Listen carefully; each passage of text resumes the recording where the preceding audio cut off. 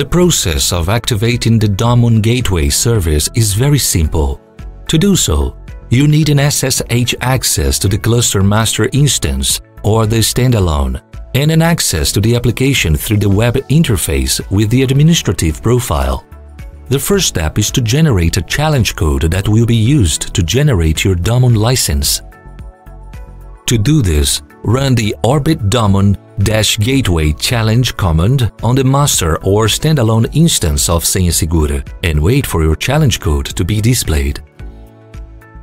The challenge code will be displayed on the screen and should be sent to the innovation security team so they can provision your cloud environment.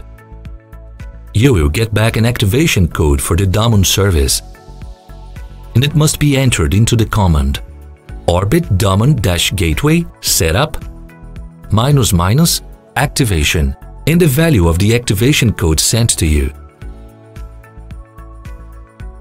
The provisioning process of your instance will start. Please wait a few seconds for it to finish. To finish the activation, you will be shown a client secret in the SSH interface, and you need to enter it inside the web application in the path Menu, Domum, Settings, Parameters. Menu, Domum, Settings, Parameters.